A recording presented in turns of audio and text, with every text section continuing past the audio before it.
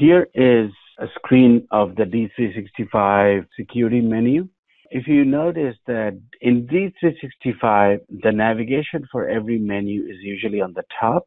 System administration, security, and security configuration is where we go in to look at all the roles, duties, and privileges. System has close to 100 different roles. And if you notice, these are all the different roles that come out of the box when you install D365 brand new. And each of the roles are actually made up of numerous duties. If you were to look at the duties by themselves, there are close to 2,500 duties that are in the system that are clubbed under these close to 100 roles. And the duties are made out of privileges. Here's a list of privileges, about 8,800 privileges in total in the system that are grouped within the duties.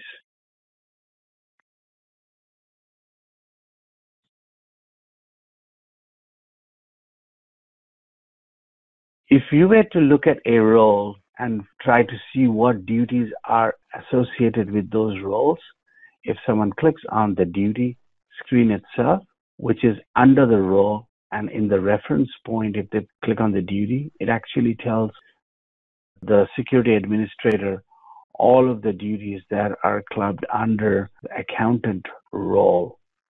And looking at any one of these duties, if you click on that duty and on the reference, if you click on the privilege, it tells you all of the privileges that are clubbed under this duty, configure electronic physical document, or for that matter, enable bank management process.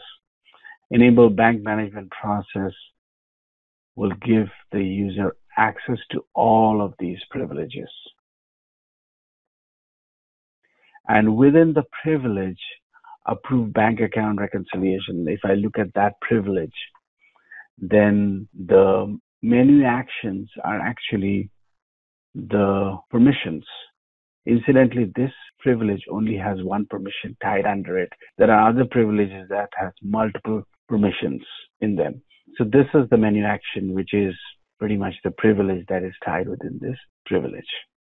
Going back to the users,